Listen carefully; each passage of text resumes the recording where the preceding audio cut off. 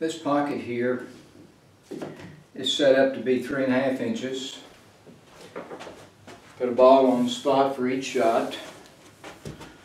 I have 9 dots right here representing 9 cue ball locations, which essentially present the shot with 9 different angles.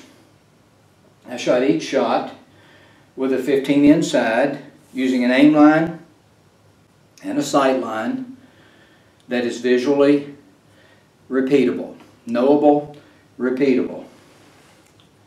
The visuals subsequently took me to a known center cue ball, a line that represents 1 tick for pocketing that ball. So I essentially engaged in 0 guesswork. I worked with known perceptions and a known center cue ball. Now this lesson that I'm going to present here is totally unrehearsed, so whatever happens, happens, because I'm not going to do it again. I've got a checkerboard here, and I'm just going to create a few little variables, manipulatives, for explaining a point. How long has pool been around? I've got a whiskey bottle here, or a bourbon bottle. I better get that correct. It's the difference between whiskey and bourbon. I need to make sure I have that right. But anyway, this bottle has 1792 on it. Well, the significance of that date is that pool has been around in some form for a couple of 100 years. So 1792 gets us a little bit close. So what have people been doing for a couple of 100 years? Taking their sticks and getting on a rectangular surface and knocking some balls around. I'm sure that when the game was first played, they might have them a little drink, knock the balls around, not paying too much to where their eyes go, or how they hold the cue, or how they stroke the cue. They just had a good time. But as with anything of this nature, knowledge is going to be introduced into the activity over time. Now, what was probably one of the first big knowledge aspects of the game to emerge from a perceptual point of view? Well, let's say that this is the cue ball, and one of the big things that probably emerged first perceptually was to put your nose behind the center of the cue ball. That way you can aim or align an objective center to something that would be objective on the object ball. Perhaps the center or the quarter or the edge. You know, over time we've learned about the ghost ball, the contact points. Those things can best be taught. They are taught optimally with the nose behind the center of the cue ball. So that's how far we've come, folks. We have learned in this game, as sophisticated as we are, and as much as we love our science and our math, what have we learned in 200 years? Put your nose. Now when I say nose, that would be synonymous with somebody's vision center. But you know, if you're standing 5 or 6 feet behind the ball, since our vision triangulates at that distance when looking at the cue ball, it's typically your nose that would be behind center cue ball. So that's what we've learned. We really hold on to that knowledge. Oh, that's important. That's important. Because, why is it so important? Because from that perspective, experts can emerge and explain the game. They can explain it. It can be taught. It can be shown to others. Because I promise you, my wife's not a pool player, but with this nose behind the center concept, with a couple of days of training, just a little bit of training, she wouldn't even have to shoot a shot. She could teach people how to engage in the various systems, whether it be ghost ball, contact points, or fractions. It'd take a little work, but it's very doable that she could teach those systems and never shoot a shot, because the concept is so easy. So we've come a long way. We've come a long way with our 200 years of study in this game. And you know, there's some people that just absolutely have to have it this way. I think I'm going to start referring to those people as nosers. They're nosers. You know, an individual decades ago, Hal Houle, was thirsty for knowledge. He understood very clearly that the nose behind center approaches resulted in guesswork alignments, whereby you shoot 1,000,000 balls to make the shot. So he ventured away from the center with his nose. He would turn his nose. He would get his eyes away from center. And you know what? During his exploration of a whole new perceptual world concerning looking at cue balls and object balls on a table, he was in a whole new perceptual domain. So while he was there, he looked for things that could be repeatable. Because when you're working with two spheres, you do have objectivity. You've got a center, you've got a couple of edges, you have a couple of edges here, you have a center, and you have a couple of quarters. So Hal Houle was thirsty for aiming knowledge. He knew that he couldn't get his knowledge from behind the center of the cue ball, not the knowledge that he wanted. He wanted to know how to really aim, how to really line up, so that he could take advantage of the rectangular geometric surface that just so happens to be 2 by 1, with pockets located in specific locations at the corners. Essentially, the sides are corner locations. So, Hal developed center edge aiming.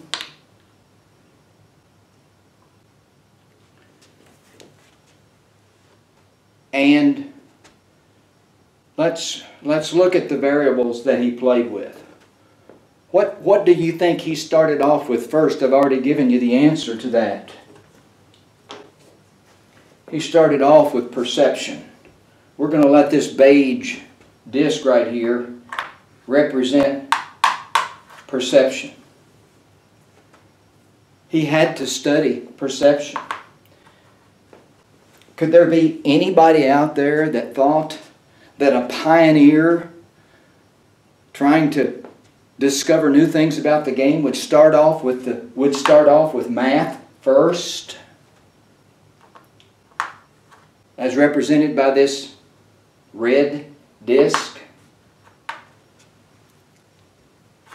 it would be an impossibility to start off math and say, oh, I think I'm just going to create a new system, centered edge aiming, and I'm just going to work some math problems, and there you go, that's it, and then we'll apply the perception to it.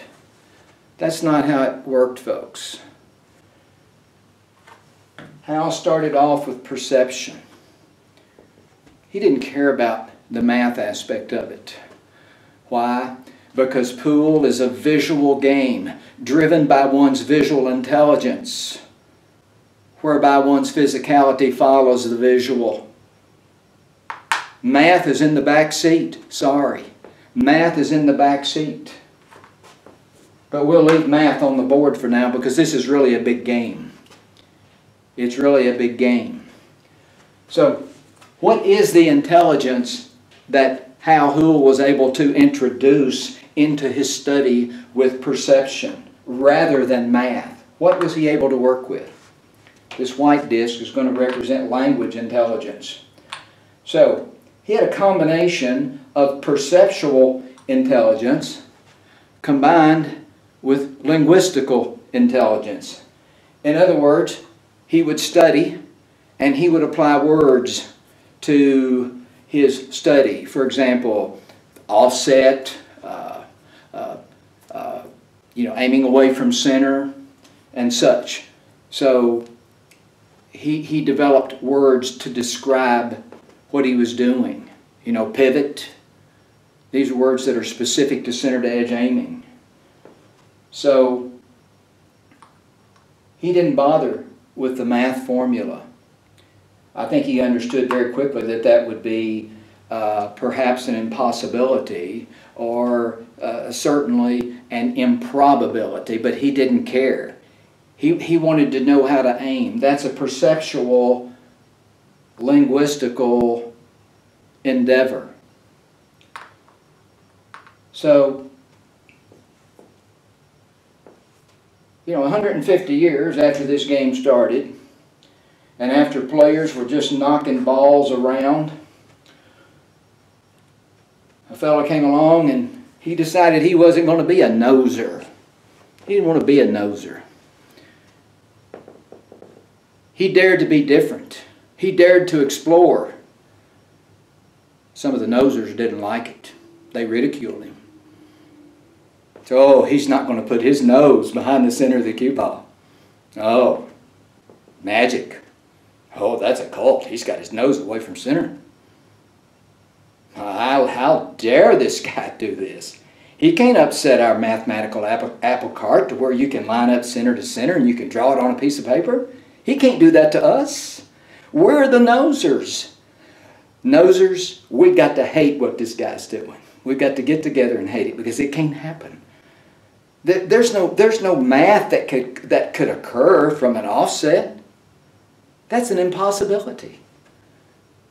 And let's say that there is some math that can occur from an offset. What would happen to us nosers?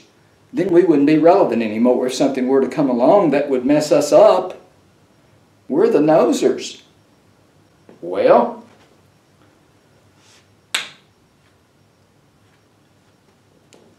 something did come along. Something did come along. Something was discovered. Not with the eyes behind center, but with the eyes away from center.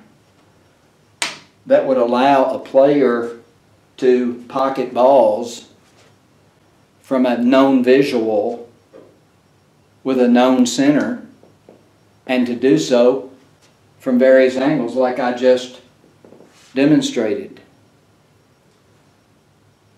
So here's what it boils down to. Perception is a king when it comes to pool. Math is technically not even on the board when it comes to explaining how to really play. At least at this juncture, it's not even on the board. If you were going down the road, math would have to be in the back seat.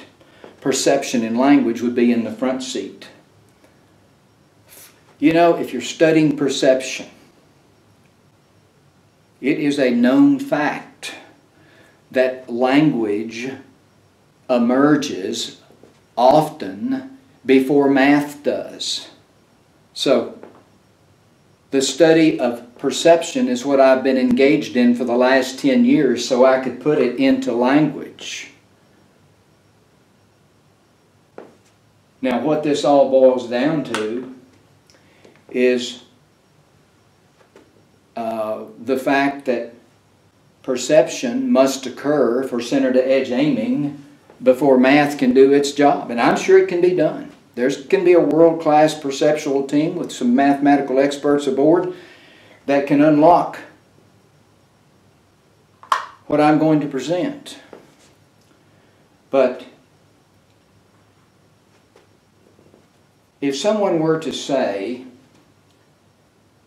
you've got this centered edge aiming system, then if you can't explain why, then you've got a fault with what you're doing. If you can't explain the why, well, the why hasn't emerged yet. This variable has not emerged yet for the game of pool.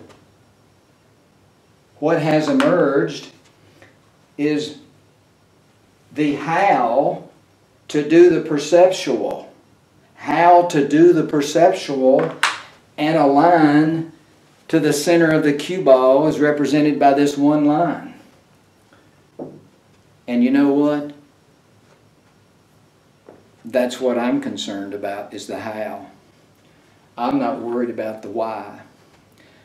I've made an important step forward with my work that I'm going to present to the world, and it's going to be the how-to. Someone else can come along and add the math. The perception and the language had to come first. So if somebody asked me to explain the why, which is ultimately going to be a demand for the math, the why, I have no why at this point for why essentially 2-3 perceptions can make all zillion shots on the surface, or 5,000 square inch playing surface of a 4x9 table. I have no explanation for why. But what I do have is the very important how-to. And that's what my book's going to be about. I have no proof for the why that would essentially lead us to the math. But what I do have is the how-to. I can explain the, fortunately, language has words that can explain perception. You know, just because you take your nose away from the center of the cue ball, that doesn't mean you're void of any objectivity. You still have centers and edges and quarters to work with. So there's some intelligence there to be learned. So the 3 shots that I made were all with a 15 inside by the same 15 perception as defined by 2 lines, and they were all made with a center cue ball that I can teach to a group of people. So I just wanted to go through this. I thought, you know, I used to teach a little bit in elementary school, and I'd use a few manipulatives sometimes when I teach. So I just had the idea that I wanted to have something to refer to in the way of some things that might help get the point across a little bit better than just sitting here and ranting. I hope that this lesson can drive home the point of the concept or the idea in CTE of how versus why. It's very important that you understand the difference. I make no bones about it. I haven't gone here, nor do I care to go here. I've spent 10 years right here where perception, I'm on the table where perception is king. That's perception is king. This chip's worth very little. You go to a pool game and you say, I know math. I know the mathematics behind the game. That's not going to carry too much weight. But if you walk into the pool room and you don't have to say a word and you've got strong perception, strong perceptual skills for playing the game, that's what matters. That's what makes the difference when you go into a pool game. It's your perceptual skills, then your physical skills. The ability to explain it in words would be next. In math would be fourth down the line. But it's coming someday. I'm going to wrap this up saying the how-to is important. And I think that 99.9999% of you out there are interested in this, not this. The one person that's the few people that are interested in this are naysayers and haters, wanting to trap, wanting to set a trap in some way. And I think, I want to leave you with one word. I say naysayers, and what is a naysayer and a hater? What are naysayers and haters? They're quitters. They're quitters. They looked at Center Edge once upon a time. How long? I want everybody that knows of a naysayer or a hater, just ask yourself this question. How long do you think the head haters and the head naysayers spent on learning the perception of centered edge aiming? I wouldn't be afraid to say that it's just a very little amount of time. A few hours at the very most. I don't even think I'm out on a limb by saying a good solid hour of work at a table. Could be, but the point is that the ones that are naysayers and haters, in my mind, are quitters. I looked at centered edge aiming and I didn't quit. I didn't quit. I have a quality about me that I refer to as being stick-to-itive. I stuck with it through the ups and the downs, learning. It's been a tough journey, but I've reached the end of the road for my study with CTE, and consequently I'm very close to presenting to you all the details of how you can pocket these 9 balls that I just shot into that corner using 15 inside with a known center cue ball. Thank you very much for your attention.